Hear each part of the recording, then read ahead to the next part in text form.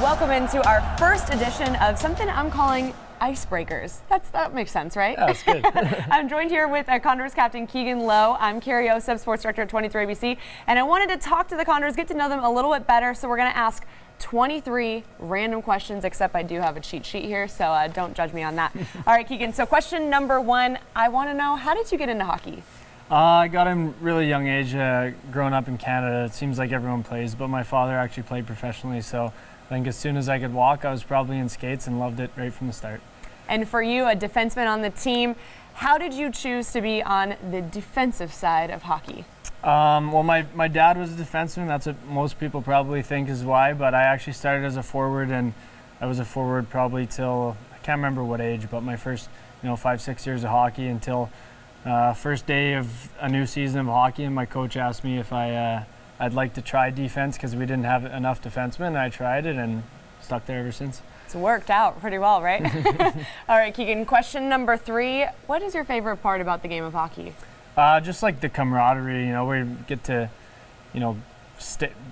be with your best friends, all day, every day of the season, and then, meet a bunch of new people from amazing different places, and, go to battle with them on the ice, and you make so many good friends, and, it's situations like that where you make your best friends and, hopefully just, stay close for life. All right, well, question number 4, I'm going to put you on the spot. What's the worst part about the game of hockey? That's really put me on the spot. Give him a minute. I think the easy answer would be to say that there isn't any bad parts. There definitely isn't any I can think about right now. We're extremely grateful to be able to play hockey for a job. Yeah. Maybe when you're younger and just being away from family a little bit when you're in those younger years, and the small sacrifices you have to make, but they're all worth it now. So I would think maybe the fights, but no, you probably like that part too. I mean, if it has to be done, it's in the heat of the moment. Sometimes you get mad enough.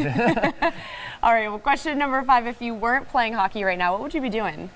That's a really good question. You get asked that all the time. I think, you grow up your whole life just want to be a hockey player, and that's all you focus on. But, I love anything outdoors, or also I'm really into fitness, so maybe somewhere in there. But who knows what I'll do after hockey at this point, but right now it's just a game.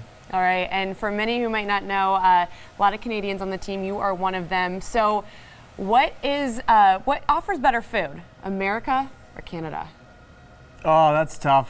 Put you on the spot again. Yeah, no, each country has really good stuff. Being down here in the South, we find a lot of good, Mexican and Spanish food and stuff like that.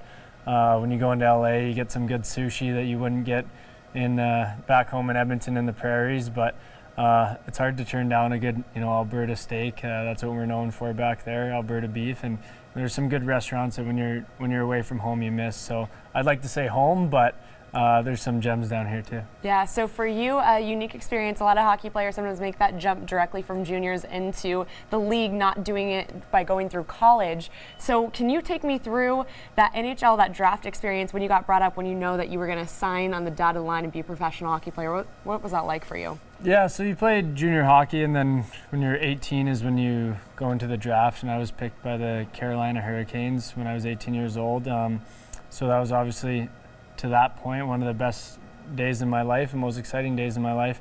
And then from there, you have a couple more years before you officially turn pro. So I played 2 more years junior back home in Edmonton, where I'm from. So that was awesome. I loved every part of those days. And then finally, 19 years old, you get offered a contract and you get to sign it. And that's when it really, the dream starts coming real, because every step, you make from the draft to signing your contract and then actually playing professionally is where guys fall off, and you have to, as soon as you get drafted, it doesn't mean you've made it yet, but at that point in time, it sure feels like you did.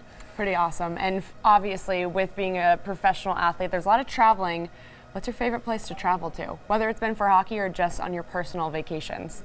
Well, I'd have to go with the personal vacations. A little spot down in Mexico that my wife and I like to go to, and it's called Puerto Escondido down in the southern, in Oaxaca in Mexico, and we love it there. We've been there a bunch. Good surfing, amazing food, awesome people. So I love it there. And then we get to travel to some cool cities on the road here too in the AHL. I love going to Austin, Texas, and San Antonio. I don't know, San Diego, like hard to complain about those cities, right? No, not too bad. And I got to ask you, I'm losing track of my numbers here. I believe we're on question 9, but what's the biggest misconception about hockey players?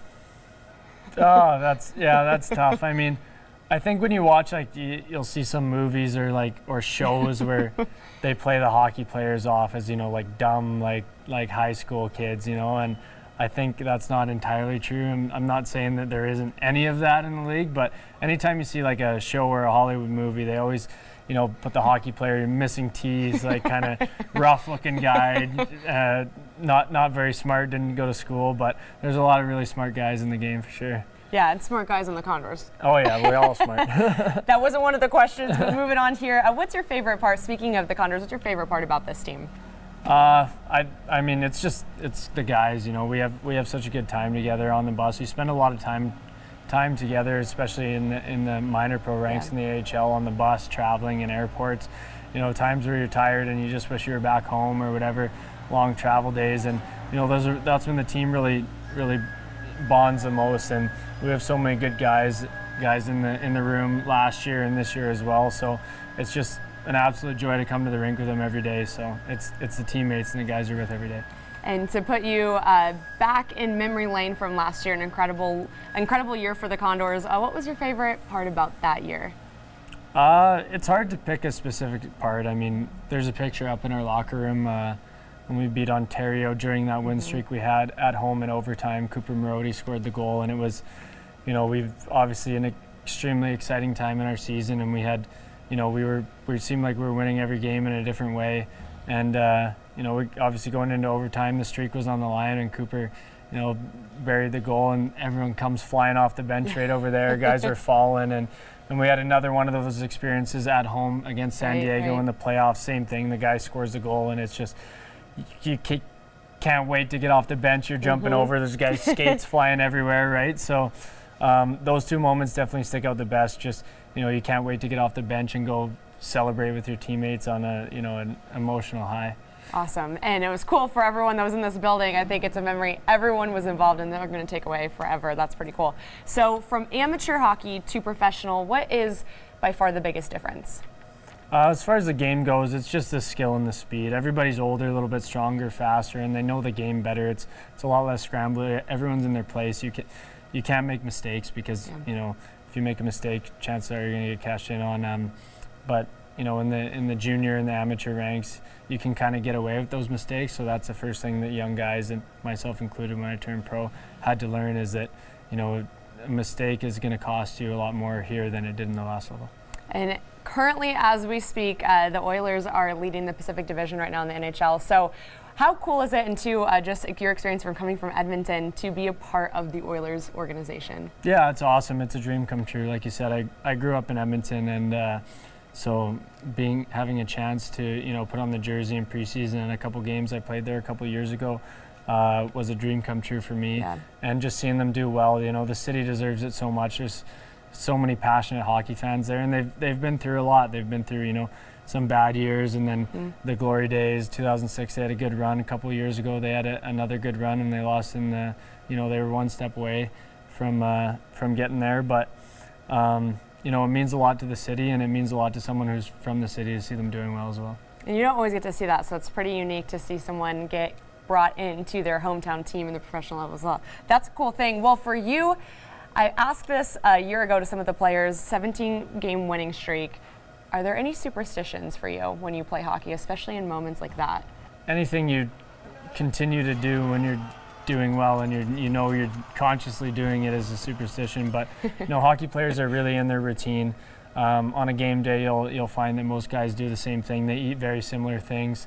You know, get up at the same time, leave the rink at the same time.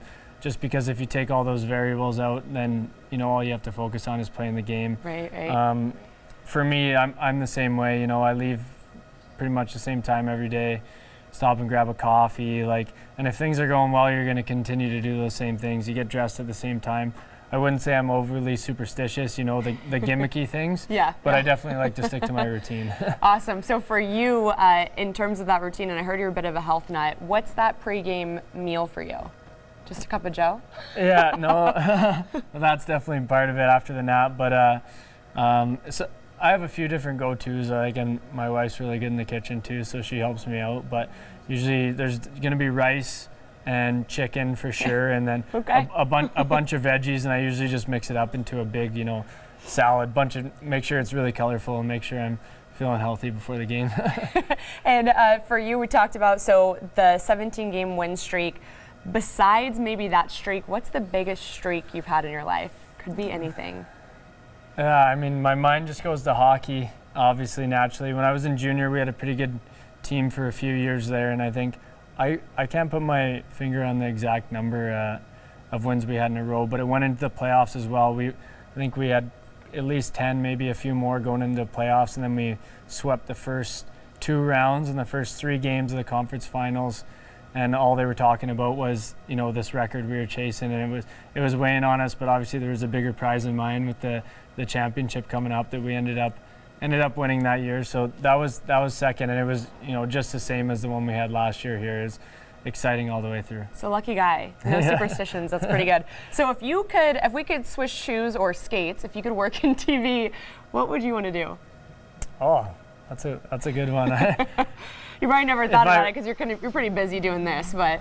Yeah, I mean, if TV maybe be I always thought it would be cool the people who are in the big storms and they're trying to trying to report. Our weather men and women out there, he wants to take your job. Trying to keep your hat on and just but they keep their cool and they get their job done. They're in the middle of a hurricane. Yeah, no, pretty cool. I do not want to be there. I'll stick to sports, but I'll stay for the champagne showers, not the real showers outside. All right, so what is more of an impact to you, Keegan? I always love asking athletes this. What sticks with you more, a big-time win or big-time loss? I guess it depends on how the team's doing.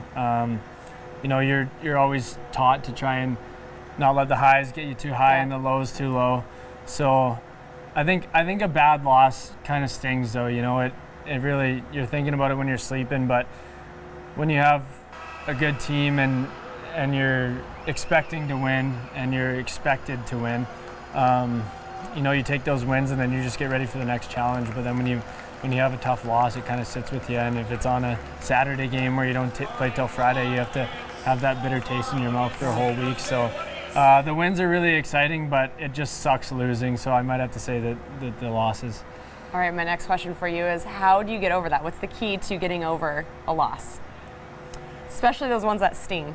Yeah, I mean, as much as I say, it sits with you, you have to, all the best players can forget about it and move on. And when you have a tough loss, the coaches are going to do their jobs and, tell us what we got to do better and to fix it. So, it's just going home and, thinking about it for a little bit, but then moving on with your life, because at the end of the day, you have to be in a good mood and a good frame of mind to come back and do better the next time. So. All right, keys to success right there from the captain. So I don't know, do you know what question we're on? No. I think we got 5 more. Yeah, we got let's do 5 more. So of course, you're with the Oilers. We're in a bit of oil country here in America, right here in Bakersfield. What's the biggest thing you know about oil? That's a tough one. Oh yeah, it's a very tough one. I know where I'm from in Edmonton, Alberta, really relies on it. It drives our economy, and I know I don't know a lot about the process and stuff of how it goes, but I should have asked what's your favorite part about oil. Yeah, it's there. Good question. Yeah, I mean that's a tough one, but I know it's extremely important to where I'm from. So yeah, cool. That works for us. And for you, Keegan, a long storied career already, but what's your favorite hockey memory? I have so many. That's so sure. hard. I mean, playing my first NHL game was something that's really tough to beat. Playing my first game for the Oilers, which I grew up cheering for, is something that's also going to be really tough to beat. And also those games that I played in Edmonton, a chance that my grandmother, who was my biggest fan, she passed away this summer, but she never got to see me play very much when I went away and played pro, and so that was her first time in a while to see me play, so I'm extremely grateful for that. But you know, like I said, it's all the wins, it's all the good times. It's the 17-game winning streak last year. It's the celebrating in the locker room after a big game, and you know, with the good guys on the bus. So yeah, it's brought you a lot of cool memories. I love that. Well, when you think of memories, as kids, people love sports. We love sports movies. What's your favorite sports movie? Oh, there's so many good sports. You gotta pick one. But when you said it, like the first one that came to my mind is, and it's kind of a local movie, is McFarland. That movie gets me every time. Like I get the chills when I think it's Danny Diaz comes around the corner at the end and they're all surprised like that. But there's so many good ones, hockey ones and stuff. But it's just that feeling you get, like I said, when they come around the corner in that race and you get the tingles all over your body. Any movie that does that for me, I'll watch over and over again. I feel every sports movie does that. Yeah, But I'm with you. But you just made all of Kern County really happy. So McFarland Cougars is your guy. So when you need to break away from sports, what's your favorite thing to do? For me, it's anything around the water. Here, being relatively close to the ocean, get out there and go, whether it's swimming, you know, surfing, getting in the water, or just sitting on the beach and watching the waves. I grew up on a lake, and the water is just something that it always resets me and puts me in a good mood. So any chance I get, I'm there. Love it too. And I love the beaches. I wish we were a little bit closer. Yeah, Bakersfield's not but you can't close complain. enough. I know, can't close complain. enough. All right, Keegan, you have survived. We are at the 23rd question. So we're calling this Icebreakers. So what's your favorite way to break the ice? Take that question however you want. Favorite way to break the ice? I don't know. I'd like to say it was a good joke, but it's a good question. I don't know. I don't know how to answer this one. It could be literally breaking the ice. I said you take it however you want. Taking a hockey stick, break the ice. Yeah, I don't know. Just introduce yourself and go from there, I guess. All right. Well, you heard it there. That's the way to break the ice. I broke the ice on this segment with Keegan Lowe. Keegan, thanks so much for joining us. Yeah. And hopefully you guys got to know this guy a little bit better. And if you guys have questions for me next time, please let us know. But until then, we'll see you later.